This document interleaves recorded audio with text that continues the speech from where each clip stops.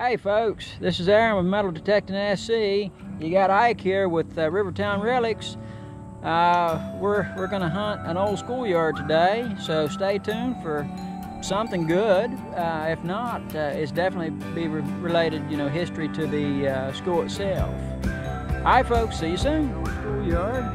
Got the Garrett AT Max, and I've come across my first signal. See if I can find it. It was ringing up an 80. And oh no, it's aluminum. All right, folks, I'll see you soon with something better, hopefully. Hey folks, Ike's got a coin, he says. Let's see, Ike, what do you think you got, buddy? I'm not sure yet. It's a Lincoln penny. A Lincoln?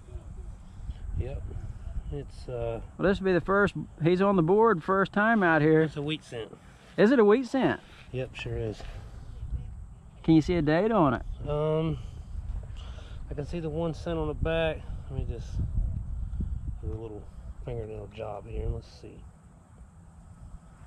We'll kind of get a date range. 53. 53. Okay, so that fits in with kind of what we're looking for.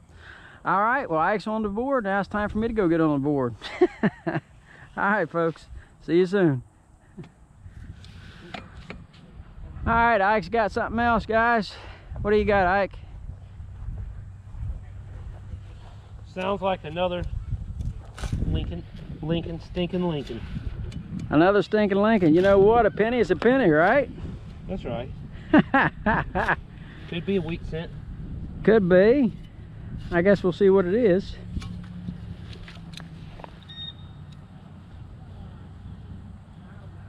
What'd it ring up? In the 70s?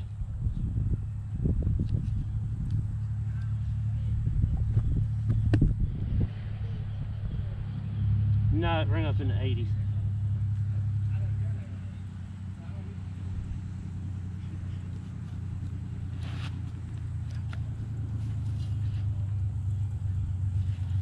Still in there? No, it's out right here.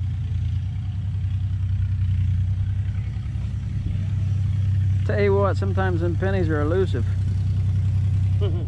Yeah. It's right here somewhere. Sure it's not still on the ground? No, it's here. You get it? I'm not sure. There ain't no penny. What is it? It is a tiny little Button? It's like a button back. Yeah. I don't know why it's ringing up so high. Well, what's it got on it? Copper. Yep, I hear it. Yeah, because now my machine's Let's hooked to see your headphones. That's why you hear it. Oh yeah, that is a little button back. Mm-hmm. Off a kid's coat. Man, that's a piece of history here. Yeah, at the end of the video, folks, I'll tell you a little bit about the history. Oh, hold on. You got something else? Yeah, there's something else in the hole. No sooner than I could walk away, he's got something else. This joker's on the board. I got a tin can a while ago.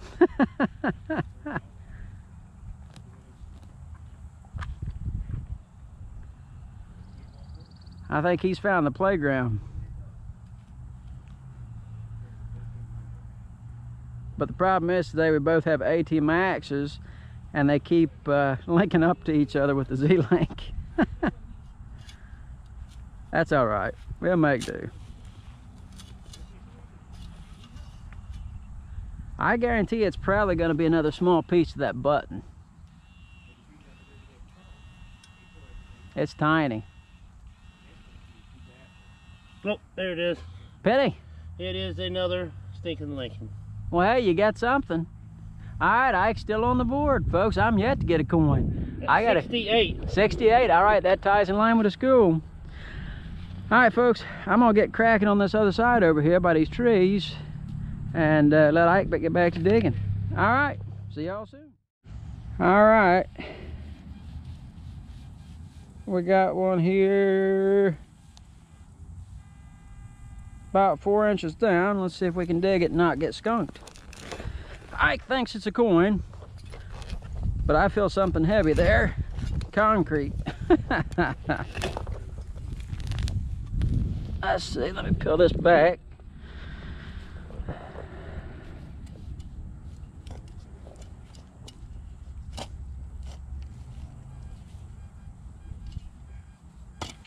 Yeah, let me get out the pinpointer.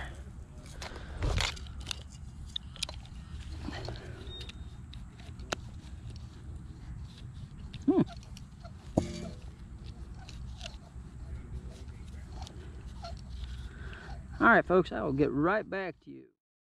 Alright guys, this is where I had a malfunction with the GoPro, but I did find the penny. It was about 8 inches down. Back to the video. Over 8 inches. Huh? Get used to digging deep stuff with that machine. No shit. Yeah, it's a deep, deep machine. It's a wheat penny, 1947. Alright folks, I got this banging little signal. 81, 82, bouncing back to 77, but staying stable at really 81, 82. And as you can see, I got down into the clay, but enough of that. Down in the bottom of this hole, we have a, oh no, I thought it was a dime. No, I wasn't reading high enough. It is a Lincoln cent. Don't know what year. I want to see if it's going to match up to the school. Let me scrub it off real fast. The school was here till 1972. At least I think it's a penny. It's pretty wiped.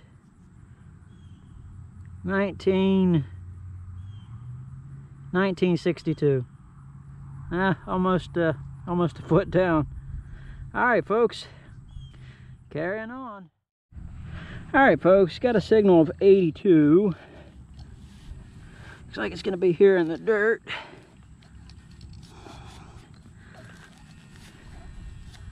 I'm gonna have to say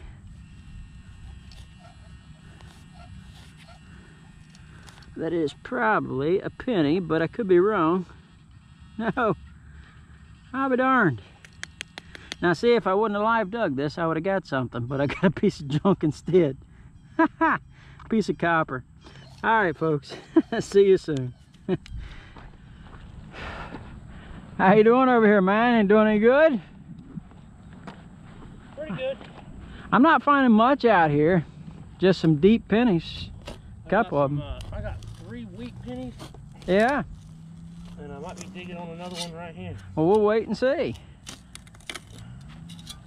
Some of this stuff, man, you're right, they did push the old school right over on itself.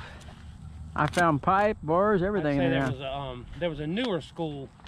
There was. Because there was an annex. You can see that there's a paved road there. Uh-huh. And a parking lot, so. Yep, there was an annex, but the original was 1908.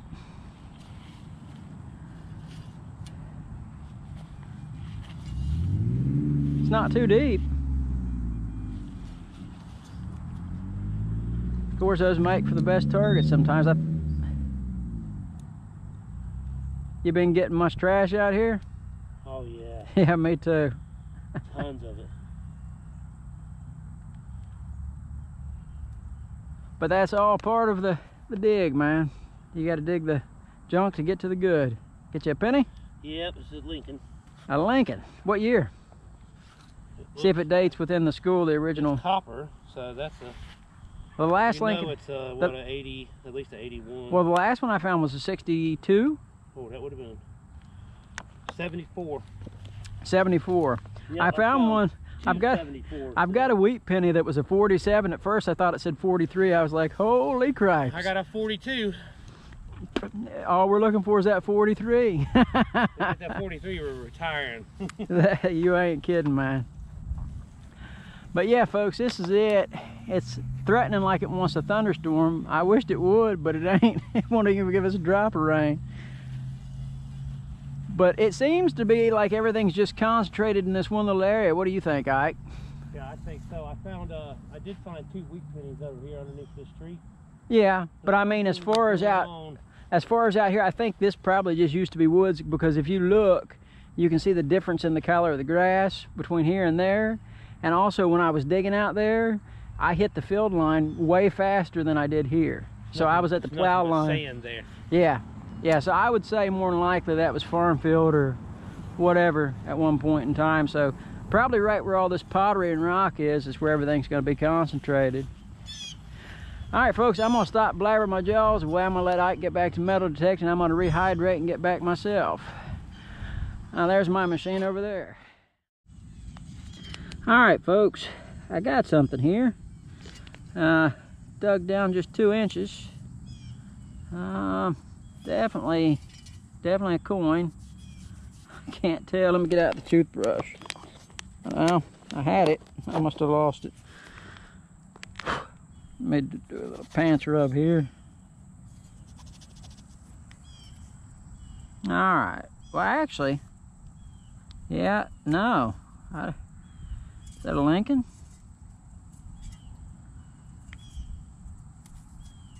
It's a wheat penny. Yep. Okay, we got another wheat. I can't tell the date on this one. I'll see if I can see it real fast to see if it matches up in line with the school. It's pretty crusted.